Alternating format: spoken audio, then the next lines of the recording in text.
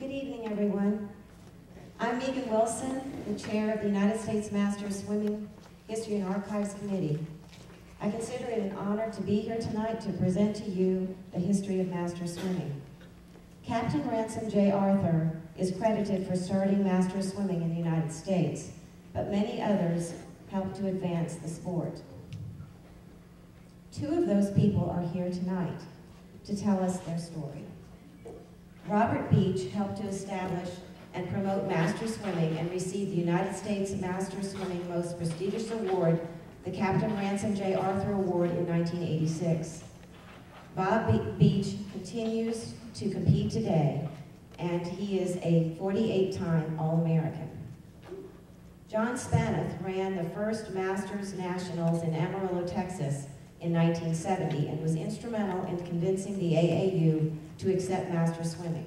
He received the Ransom Arthur Award in 1988. He has been a leader in almost every field of aquatics and is currently the president of United States Water Fitness Incorporated. I would like to give a special thanks to the following people: to Barbara Dunbar, Vice Chair of the History and Archives Committee, who could not be here tonight, to Nadine Day, the President of United States Masters, to Ed Suzuki, the Vice President of Local Operations, and to Rob Butcher, USMS Executive Director, for all their help. Thanks to you, Bob and John. I will now turn it over to John Spannuth. John?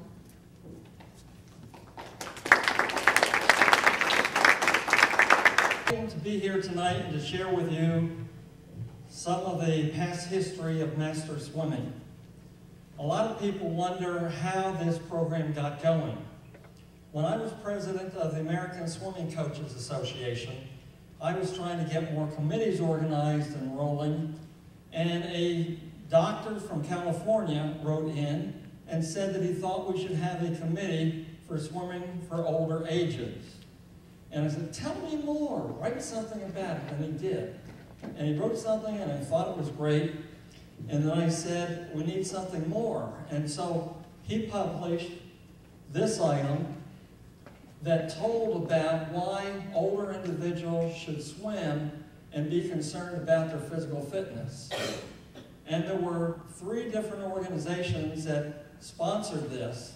One was the American Swimming Coaches Association.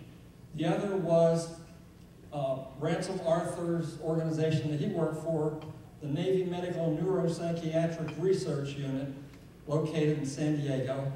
And the other was an organization that's run by Bruce Hopping.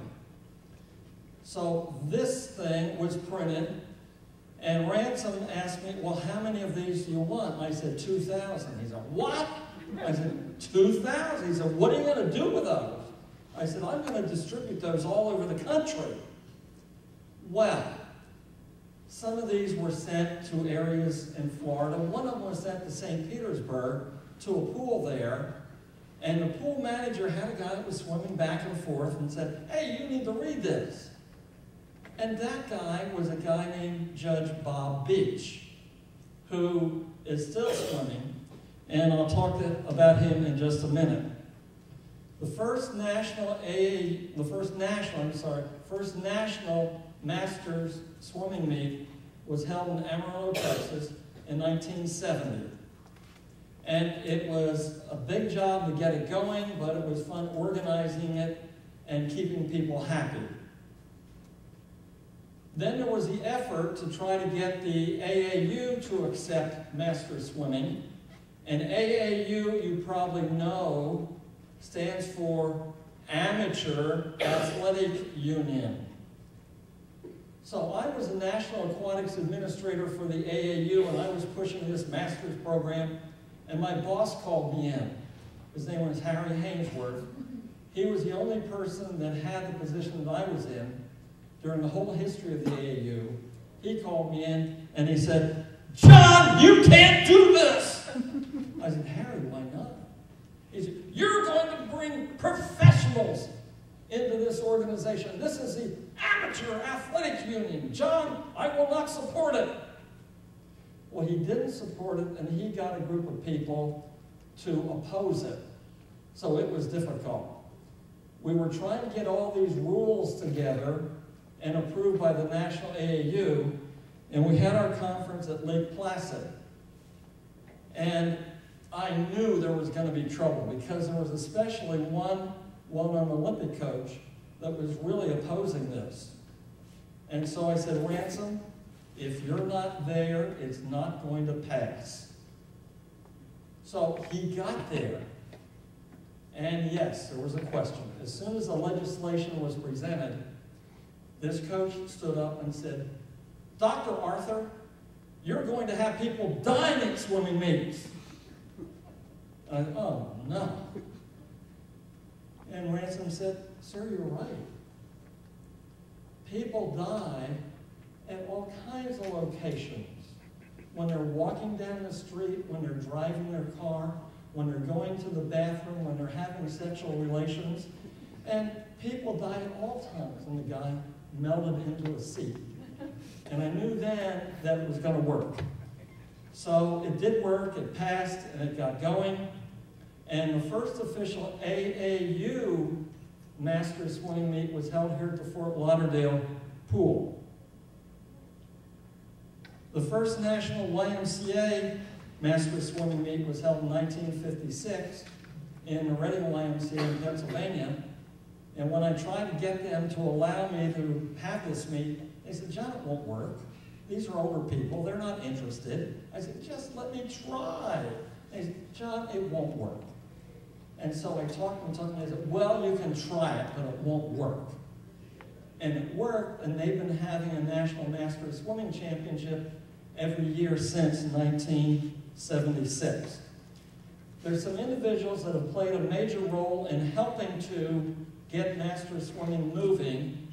There are loads of people, hundreds and thousands of people, that have done so much to get it going. But I've listed a few on the agenda that maybe many of you have, the yellow paper. The first was Ransom Arthur, who came up with the idea of encouraging people to swim on a regular basis and be concerned about their physical fitness. Then there was a lady that I went to, and I talked to her about this program, and I said, I can't write the rules. I can give you lots of ideas. If you would just please put them together the official way, because without her, I would have been completely lost. And it is so thrilling for me to be able to say that that woman is here tonight. That woman is June Krauser.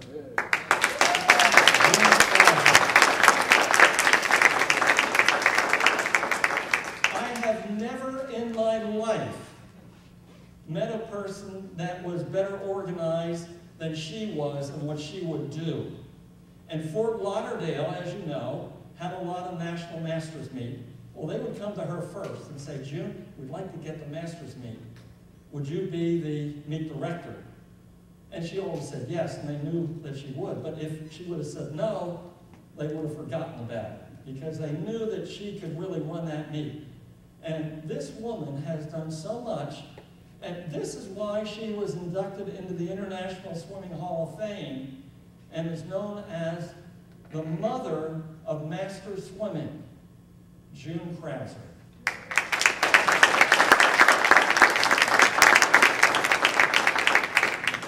At the second National Masters meet that we had, there was a person by the name of Bob Beach, Judge Bob Beach. And he got a copy of this from his local pool, got him excited. He came to the second meet. That was in 1971. He got so excited, he went back to St. Petersburg, and he started a meet there that is now the longest running Masters meet ever held in the world. And he doesn't tell people this, but he financed the whole thing until it got to the point of breaking even, making money. But he's still swimming in that meet. And last week, he swam in a 2.5-mile race in Tampa. and he swims all over the world. He is, I think, the #1 promoter of master swimming. When I worked for Eunice Kennedy Shriver, she was always saying, John, we need success stories. Success stories. And she'd say, John, did you get any new success?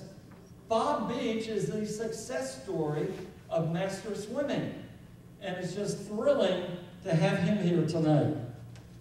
Then there's a person by the name of Carl House, who is an unbelievable person. Can you imagine how much time it would take to work on getting background information about people, writing articles about people, and doing 7,000 pages on a website? Carl House is the guy that did it, and he's here tonight. Dr. Paul Huttinger wrote many articles about the physiology of swimming. And this was one of the ways that we helped to excite people about master swimming. Dr. Richard Ray was Ransom Arthur's assistant, and he's done lots of research on master swimming. Dr. James Councilman was the swimming coach at Indiana University. He hosted the first long course masters meet and also swam in it. Ted Hart, unbelievable guy at tabulating all the best times in the country. Buster Crabbe, you probably know that he's been inducted into the Hall of Fame, and he didn't really want people to know about it because he was the first Tarzan, but he told me he didn't want people to talk about that. But he also had other jobs in movies and was very well known and swam in the first National Masters Long Course meet and was our PR director. Jack Kelly was the president of the AAU, and he swam in the first AAU Masters meet that was held here in Fort Lauderdale. Hamilton and Mildred Anderson were master swimmers from Houston, Texas, and they worked hard on the history. But we need to remember that there have been many, many people that have worked so hard over the years. I listed some people, but I couldn't list everybody that I'd like to because I didn't have enough space or time. So please remember that there are so many people that worked hard to start this program as a program to encourage older individuals to swim on a regular basis and be concerned about their physical fitness level. That's why it was designed. It's exciting. And now I'd like to ask Bob Beach to come up here, if he would. And he's going to be talking about memory lane. And he has some slides that are going to be shown. And as I mentioned, this was the first real publication, 2000, were printed. He lost his copy, but I'm going to give him this copy tonight. So Bob Beach, will you come up here? Everybody stands, but you don't have to do that. Thank you, John. I want to thank the International Swimming Hall of Fame for inviting me. And I'd like to echo what John said about June Crow. As far as I'm concerned, there are three main people that created master swimming and made master swimming what it is today. Ransom Arthur invented the idea and was very important behind it. John was extremely important in getting AAU involved in it. But as John mentioned, June Krause was the mother of master swimming. She had swim meets. She created Swim Master, which was a magazine, monthly, about race results and stories about swimming, which all of us rushed to the mailbox to read. She was the rules chairman. She had a firm hand on everything that she endeavored to control, which was a lot. And she did a terrific job, and I admire her and give her a great deal of credit for making master swimming what it is today.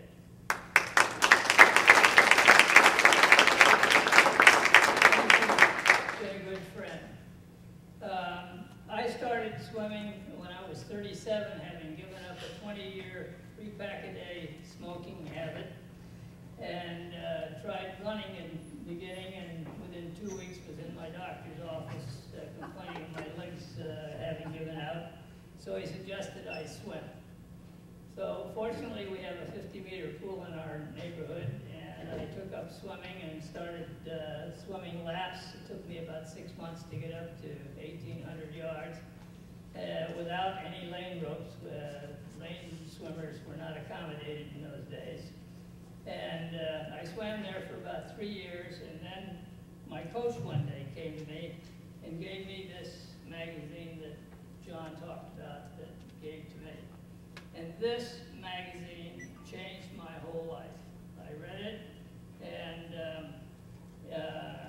it was advocating swimming competitively for people over 40 for improving your cardiovascular system. Ransom Arthur wrote the article. I was impressed, so I wrote to him and said, I'm 40 years old, I swim a mile a day, is that significant? He called me back, he said, yes, that's great, I want to come down and visit you. And he came down with Richard Ray, and two terrific guys, we had a lot of fun, and talked me into putting on a swim meet in St. Pete in 1971. I sent out a flyer to 500 rec departments, colleges, YMCAs east of the Mississippi. I had the aquatic team parents help me put this meet on. We had no idea of anybody who was 25 or older that swam competitively. And in those days, we swam in 10-year age groups, 25 to 34 and on up. The day of the meet, 17 people showed up. None of us knew each other. The meet was over before it started. But we had a great time. And then it was right after that that I went to Amarillo to swim in John's second meet, and at that time met John, and that was in 1971. And it's been since that date where we have been very, very good, close personal friends. And John, I really love my friendship with you. It's been very, very rewarding to me. So thank you, John. And this book changed my life entirely. I got very involved in master swimming. I was the first chairman, vice chairman to Ransom. I worked with June very closely. We went to a national AAU meet at the AAU house in Indiana for a big meeting, whether or not they were going to consider master swimming. They described us as a bunch of old 50-year-old ex-athletes who swam 50 yards on Sunday and then sat around, drank beer, and talked about our former exploits. That was the attitude that AAU had with master swimming. However, because of John, they did take us in. And from there, we are what we are today. I think when we started with our first meeting around John's pool, the second meet, we had 120 some odd swimmers. And at that time, Ransom set the philosophy of this program. One of the swimmers was an ex-Olympian, and she suggested that the program be closed to everybody except ex-champs, ex-Olympians, and very high-ranking swimmers. At that time, Ransom, very irritated, explained to her that this was a program of inclusion, not exclusion. And it was open for everybody, and the primary purpose of the program was to get in good physical shape through swimming, and the carrot, and was the word he used, the carrot for the swimming was the competition. I did not see the competition as becoming the main purpose of the program. But now if you came to one of our national meets, you would be absolutely astounded at the quality of the competition. I just finished swimming at the Greensboro, North Carolina National Short Course meet. We had 3 male swimmers in 3 different age groups who swam a 19 plus 50. That would be absolutely shocking to Ransom if he heard that today. I've got some pictures from our beginning that I'd like to show for you. And if I can run this thing. And this is, I'll have to, well, anyway, you can see in the beginning, it looks like somebody's smoking over there. That is a stop down. Yeah, well, there's John up there in the corner. I think that's June right there. Yeah. It's hard for me to see. You can hold the mic. Some of the records you can see from the meet. I don't have much time, so I may have to flick through this a little quick, but this is Ransom.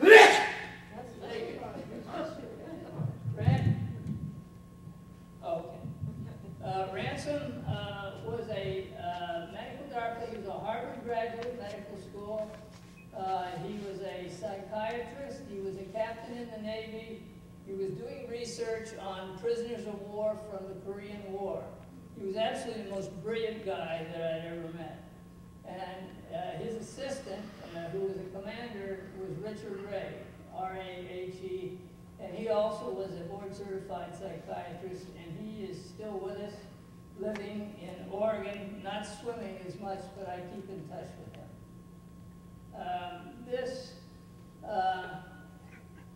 These are some of the older swimmers. I ran into this swimmer. I hadn't seen him in 40 years. I ran into him at the Greenboro, South Carolina meet. He's changed a little bit. But this is from the swim master that June had put out, which was really a great publication. And she published it for many years, 10 or 15 years. 20 something. How many? 21. 21 years. And she did that in addition to all the other things that she did. It was amazing how she found the time to do that. These are some of the articles that came out. This is Bumpy Jones over here. Bumpy, pardon? Yeah. And that's me. And that's a pretty girl I like to talk to. But Bumpy was in the 52 Olympics, and he was in from the almost the very beginning. I used him as an illustration in Indiana to show them that older guys aren't just out there to drink beer and brag about the past, because I said, I just come from a swim meet where he was 38 in that picture. Excuse me. And he'd swam a 1650 in 18 minutes and 30 seconds, which was amazing at that time for a person that age. And they were impressed. This is a meet that we went to in Atlanta. First time we went to Atlanta. There's June, all ready to go. Excuse me. And our meets of those days maybe been 40, 50 people at best. But they were a lot of fun. There was Bumpy over there. And Bumpy has remained in the group and is still just as competitive as he ever was. He won everything he swam in Greenboro this year. Now this was the first long course nationals at Blooming, Indiana. Doc Councilman put this meet on. And this is Buster Crab over here, the second over. And this was a really a fun meet. And it was the first national short course or long course under the AAU. This was taken there. This is Paul Huntinger over here. Mildred Hamilton and her husband Ham was from Texas, very active in Masters. There's Buster. He was 66. Look at that guy. He still looks like Carter. And there's June and John and, of course, myself without my pouch. This is John. At one of the meets, I can't say. Now this is Paul Heidinger and his very good friend Hal Onset, who was from Boston. Actually, he was a very good friend of Ted Hart's. And Hal, for reasons I can't explain, but he was very active in Master Swim from the start, passed away early. But Paul Heidinger's had a long history. Yeah, thanks.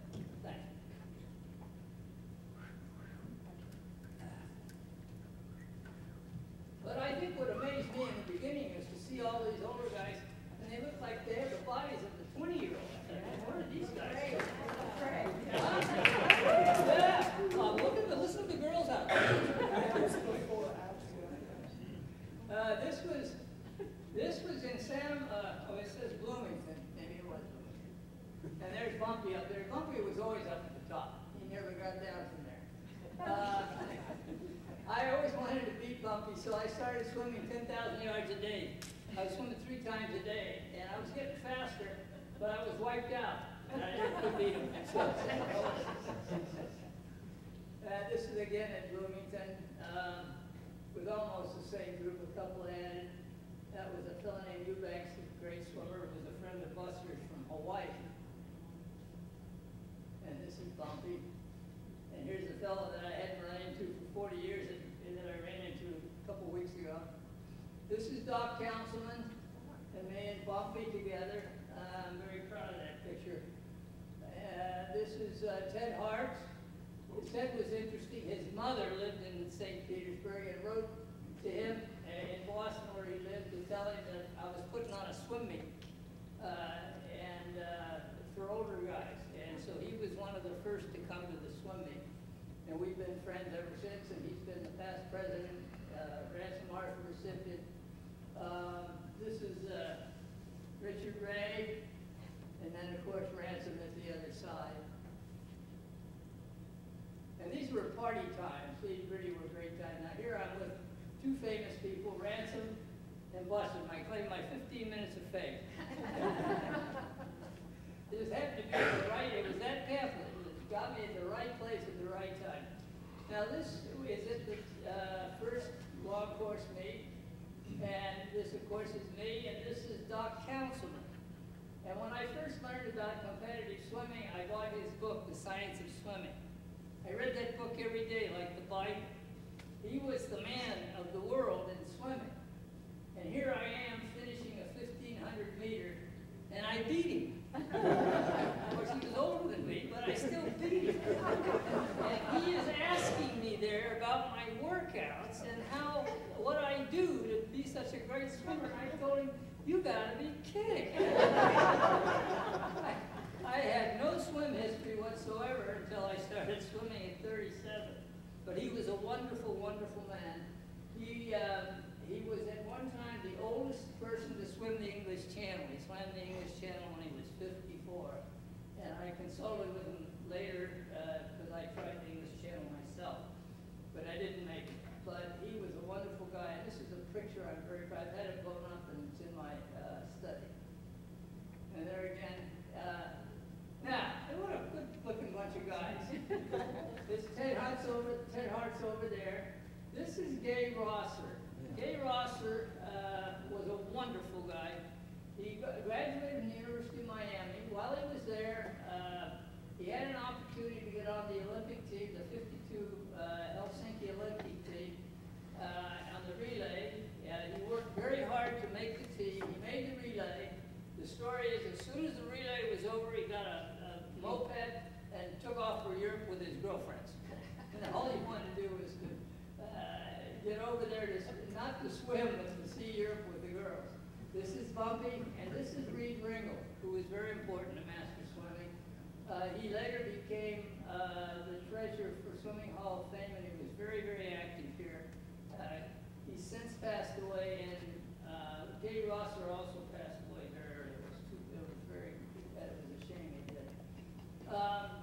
This, of course, is me and Graham Johnson. And Graham Johnson swam with Bumpy in the 52 Olympics, and they're both the same age, and they were very competitive each other. One time, when he breaks a record, Bumpy comes back and breaks it, and they go back and forth. He swam for South Africa, graduated from the University of Oklahoma, and now lives in Texas, a U.S. citizen, and very active in swimming, and holds many of the Masters records. This is a picture that's used quite frequently. This is at the Swimming Hall of Fame at one of the meets. There's June, there's Ransom, and I think that's the gal from California. Ann Adams. Pardon? Ann Adams. Ann Adams, and she was very, very important to master swimming, particularly on the West Coast.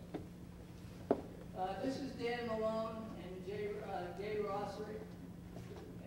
Dan was one of the top swimmers in my age group.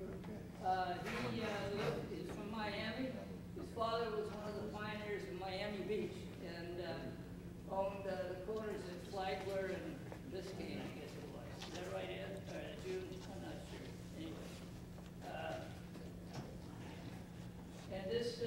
is Steve Clark at our first meet in California, and the first national meet we had, and we had probably 200 swimmers. That was really a fun meet. And this, of course, is the Hall of Fame.